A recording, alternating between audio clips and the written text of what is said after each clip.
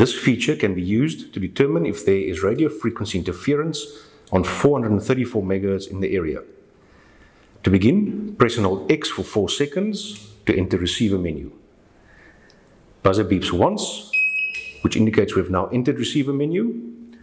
Scroll to the right to DIA. For diagnose, press and release square. The display shows current signal strength on 434 MHz. We will now use a non-ET Blue mixed transmitter which operates on 434 MHz. If the button is pressed, you can see the signal strength indicator increasing.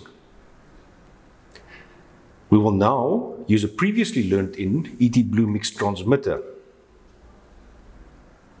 Pressing the button, the display will show the user number and which channel, BT in this case, it has been allocated to.